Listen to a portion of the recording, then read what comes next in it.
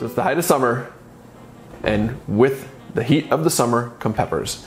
And I've got quite a few varieties growing out in my garden, but today we're gonna focus on two. Anaheim's New Mexico hatch chilies right here, and Poblano's. We're gonna roast some of these and we're gonna make one of my favorite dishes, a New Mexico style chili verde, green chili. For our chili verde, we need a few ingredients. Obviously we need peppers, so we're gonna use our Anaheims and our Poblanos. We're gonna roast these over an open flame on my stove, get them nice and charred so we can peel them and give them that nice charred flavor, as well as oregano, cilantro, onions and garlic, and then bay leaf, cumin, and coriander.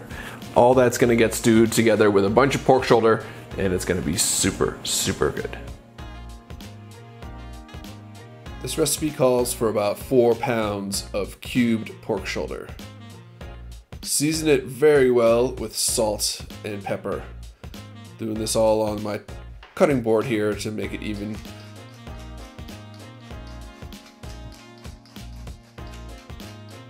Use a heavy bottom pan or a Dutch oven for this recipe.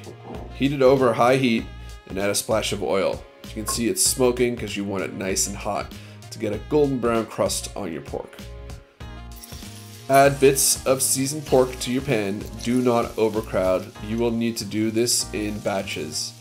I think I did 3 batches of pork to get it all golden brown.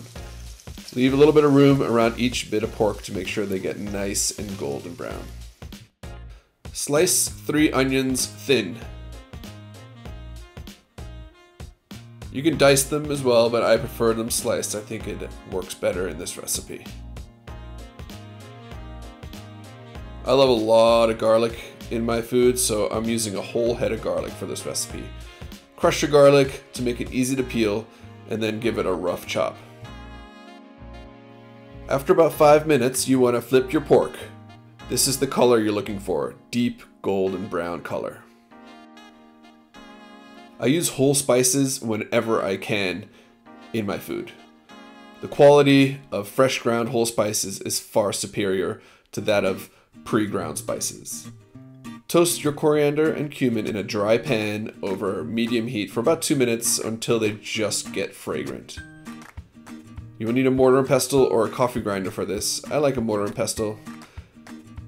Add your spices to it and grind it down till it's really nice and fine. Once all your pork has been browned, remove it all to a plate and then add your onions to the same pan, leaving all those brown bits in there because that adds a ton of flavor to your chili. Add your garlic as well and let this saute down till it's just starting to soften. After a few minutes, this is what your onions will look like. Then add your whole fresh oregano. If you don't have fresh, you can use dry. I just have fresh in the garden. Careful if you plant oregano in your garden. It tends to take over a bit. Then also add your whole bunch of rough chopped cilantro. Add your ground spices and let those saute along with the onions and fresh herbs before adding your pork. You want to saute your spices with the onions and fresh herbs a little bit. It really enhances their flavor even more, so don't skip this step. To prepare the peppers for your chili verde, you'll want to roast them over an open flame. I have a gas stove, so that works great for me, but you can also do this on a grill or you can do them under your broiler in your oven. You want to get them really nice and dark like this. So put them over the flame and let them sit for a few minutes before flipping them. Make sure you turn your hood vent on because it will smell pretty strong like roasting peppers in your house. And if you're sensitive to spice, you for sure want to turn that hood vent on. Let them char till they're black almost all the way around the whole pepper.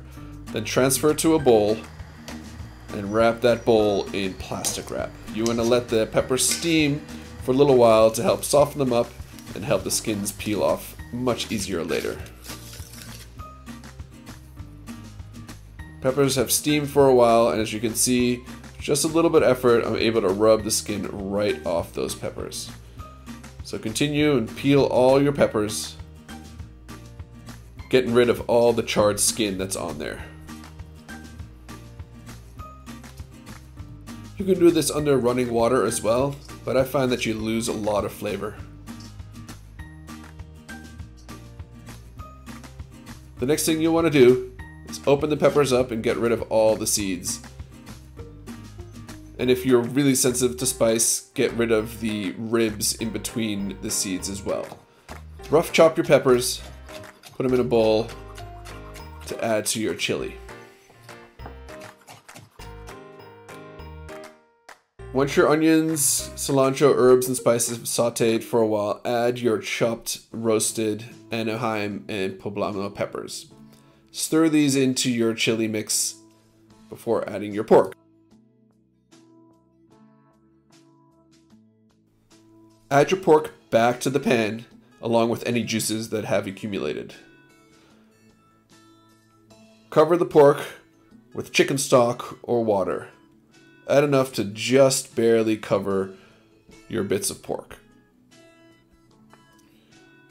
Bring it up to a light simmer and then cover with a lid. Transfer to an oven and let cook in the oven for 3 hours. Shred the pork with a pair of forks, then serve with fresh cilantro and cornbread on the side. If you like our videos, please consider subscribing. Thanks a lot and see you next time.